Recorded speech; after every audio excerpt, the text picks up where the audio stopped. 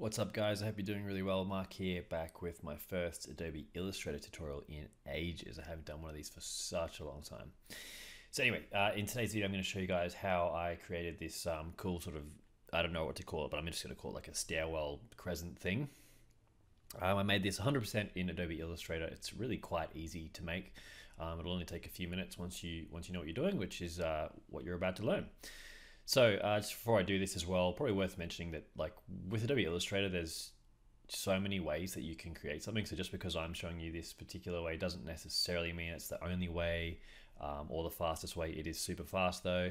But yeah, so you might find other little tips and tricks along the way to speed up this process. But anyway, so I've got one here, as you can see, one I prepared earlier, but now what I'm going to do is just jump into a brand new document in Illustrator. I've just got a black rectangle in the background. Well, you don't have to do that. I guess you could work on a white background and just use black lines. It doesn't really make any difference. And then, yeah, I've just made a new layer and just locked that background. So what I'm going to do is just grab the rectangle tool on the left-hand side of my screen. And I'm just going to draw a rectangle to start. Cool. So I've got my rectangle, and this is actually going to be the outline. It's going to be the actual, the stairwell, the entranceway, I guess you could call it. So now that I've drawn my rectangle, I'm just going to hit A on my keyboard. That's going to grab the direct selection tool, or the white arrow. It's underneath the normal selection tool on your tool menu. I'm then just going to click and drag and select these two top corner points because I only want to affect these two. Then I'm just going to click and drag on this little circular icon here, and it's going to round the edges for me. So I'm going to drag it all the way in, and it gives us that kind of semicircular arch shape. So yeah, pretty easy. So there we go. Now I'm going to make a new layer. I'm actually just going to lock this layer just because when I'm making these steps and stuff, I don't want to move it by accident and stuff like that. Not really anything more fancy to it than that. Going to grab the rectangle tool again. And I'm just going to zoom in a little bit here, grab the rectangle tool, and we're going to draw the steps now. So I'm just going to draw a rectangle from end to end like that. And then what I'm going to do is I've selected this just with the normal selection tool. That's V on your keyboard, by the way. And I'm just going to click, hold down Alt and Shift, and click and drag all the way up, and it's going to duplicate that shape, and it snaps to the other one, so I can make sure they're all right against each other all the way up. Then I'm going to select both of these two, do the exact same thing, just to speed the process up a bit. And then I'll select all four of them, do the same thing again. I'll probably need one or two more, so I'll just grab the top two. There you go. So now we have this will be our steps. We just need to space them apart. So, excuse me, now that we've got our steps, how do we kind of stagger them apart, right? It's surprisingly easy. So on your screen, in Illustrator, what you can do is go to Window up the top of the screen, scroll down, click on Align or Shift F7. Not like you're ever going to remember to use that, but anyway, click on Align. It'll open up this Align tool that you can see on my screen here. So you'll need that open for this step. What I'm going to do is go ahead and select the top stair. I'm just going to hold down Shift, drag it somewhere over to the left. Then I'm going to grab the bottom one, and I'm going to drag it just a little bit out to the right. And I'm holding Shift again as well.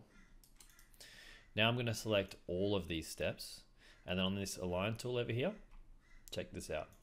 We can click on Distribute Horizontal Distribute Center, sorry, and you can see that it basically will automatically create the perfect or an even amount of space between each of those steps and separate them for us. So that saves us having to worry too much about getting those dimensions right ourselves, basically.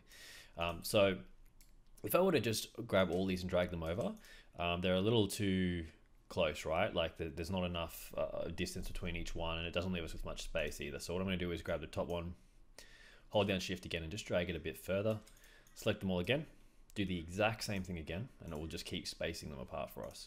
And again, it's still, it's too steep, I guess is probably a word I could use to describe that. So it's too steep. I'm going to drag them a bit further now. Same again, getting better. And you can basically just keep playing with this until you get a result that you're happy with. So I reckon that's probably looking about right. What I'm going to do as well is I'm just going to select all of these and drag them all the way. Well, drag them a little bit further to the left because I like actually having the bottom stair with a bit of a gap next to it as well. You could have the full one. What did I do on the example? Yeah, see, I left a little bit of a gap here. I do like that look a bit better, but up to you, of course. So yeah, I'm going to grab those and just nudge it across to the left a little bit again. I think that looks pretty cool. And we didn't end up needing this top step either, so I might as well just delete it. Cool, cool, cool. So looking pretty good, looking pretty good. So with these steps now, how do we get rid of all this excess stuff? Really easily, we're just going to use a clipping mask basically. So I'm going to duplicate the layer, this outline stairwell here. I'm going to duplicate this because I don't want to affect the original one. So I'll just duplicate the layer. I'll drag it in front of our steps, and I'm going to lock the original stairwell again. I just don't want to affect it at all. I'm going to select all of this. So I'll grab the outline plus all the stairs that we just made. Then I'm going to right click it and just make a clipping mask, and it will basically clip off all of that excess and hide it for us. And the reason we do this rather than going through and deleting them, well, first of all, it's fast and super easy. But if I decide I want to change this spacing again, I can always go back into my clipping mask and I can re-edit those steps and everything. So it preserves all the original elements, I guess. So yeah, super, super easy stuff. Cool, cool, cool. So, again, I'm going to lock these. I like to make a habit of just locking layers when I'm working on top of stuff, and that way I just never have to worry about accidentally selecting the wrong thing. So now what we're going to do is make that crescent shape. So you can see I had the crescent here.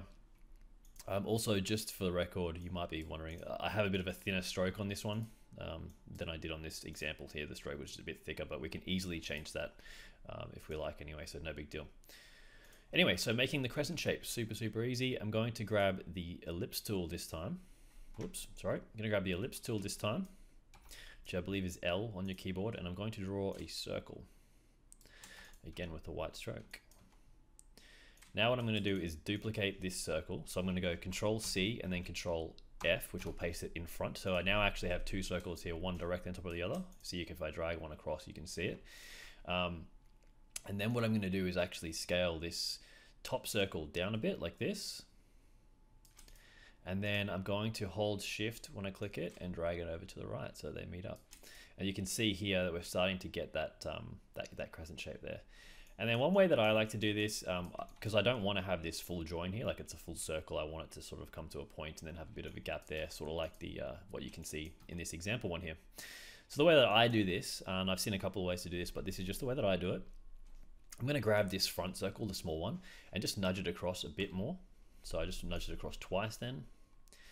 Then I'm going to select both, and then I'm going to use the pathfinder tool. So if this isn't already open on your screen, you just go to Window up the top, go down to Pathfinder, and it will open up the Pathfinder panel. And I have mine just here. And then what I'm going to do is select minus front. There you go. So now you can see that we're starting to get that shape. Now, unfortunately, it's looking a bit pointy and a bit weird. So what I can do is just select that, and then with the stroke panel over here, so again, window and then stroke if you want to open this one up. By the way, I've already got it open obviously. I'm going to set the corner to be round, and that'll just help fix it up and just make it look a bit nicer. Cool, so there you go, super, super easy stuff, and there you have it. So that's literally all there is to it. If you wanted to change the stroke and stuff like that as well, I'm just going to unlock all these layers again, select everything, put the white stroke back on, and as you can see, we can start to make that as thick as we like as well. So there you go, super, super simple stuff. So I hope that made sense to you guys. If anything didn't make sense, by all means, just ask away in the comments, and I'll try to get back to you all as quickly as I can. And if there's anything else that you've seen around that you want to learn how to draw or create in Illustrator, by all means, just let me know. And yeah, I'll catch you guys in the next video. Thanks.